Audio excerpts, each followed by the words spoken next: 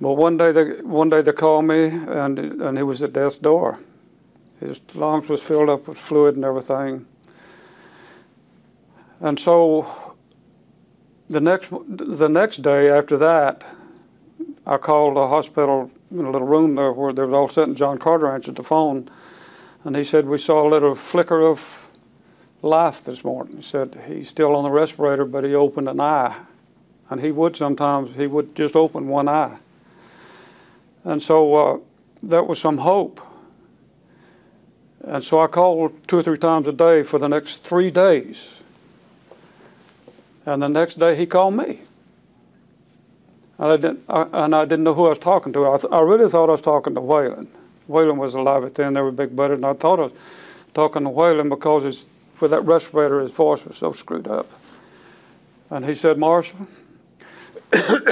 he said, "as soon as I get out of here," said, "I want you and Etta and June and myself to take my bus, and we want to go on a long vacation."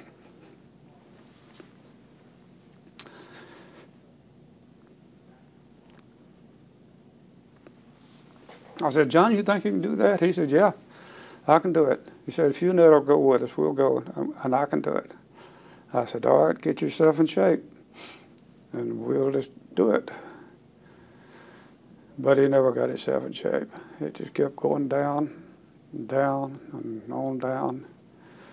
And then when it reached rock bottom, then June passed away. And I talked to him several times while she was there, and he would call me and assure me that she was going to be all right. She was going to be all right, but she wasn't. And so she passed away, and then when I came up for June's funeral, I didn't see much. I saw him, but I didn't really try to talk to him at all. But when we went to the cemetery and they put June's casket right there with the family's chairs and friends all back here, and they couldn't walk. And the girls that work in the house with him brought him up on a golf cart, and the 3 of us set him in a chair right in front of June. And they said, "Would you please sit down beside of him and just talk to him a little bit, because we're going to go back to the back here." And I said, "Sure." So we sat there and talked.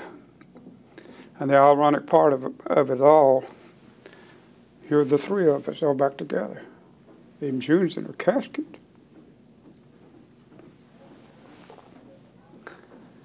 And we talked about June.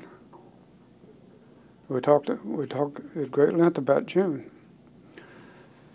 And so I saw him a couple more times and talked to him every day until he had to go back in the hospital. And I just had a feeling that he was never going to come back out, because it took him 2 o'clock in the morning. And I had this feeling. A feeling sort of like when I met him, but not the same. And so then I got a call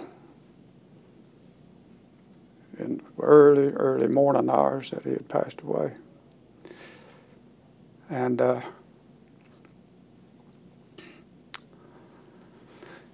is almost like I had lost every brother, every sister.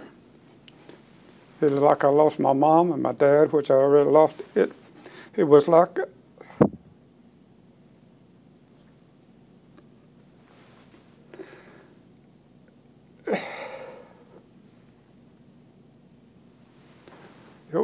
everything was gone.